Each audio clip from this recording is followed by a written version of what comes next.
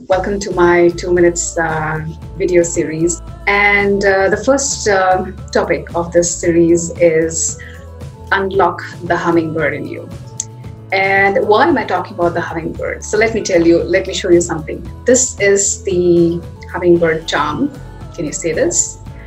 Yeah, I bought this when I visited Victoria, BC last year for a coach intensive.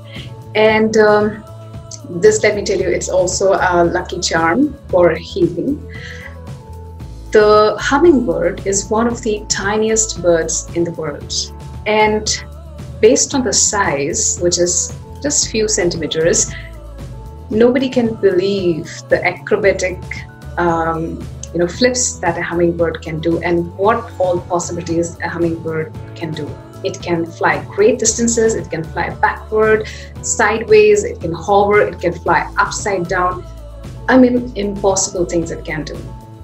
But clearly, and hummingbird also defies the law of physics. And clearly, nobody told the hummingbird that it can't do all of this. Had somebody told the hummingbird, and if the hummingbird would have listened, I'm sure the hummingbird would have never done it.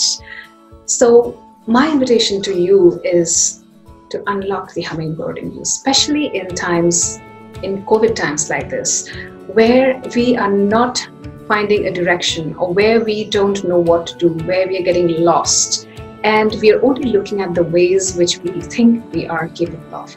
Remember, there is the hummingbird in you. There's immense possibility in you for you to unlock it.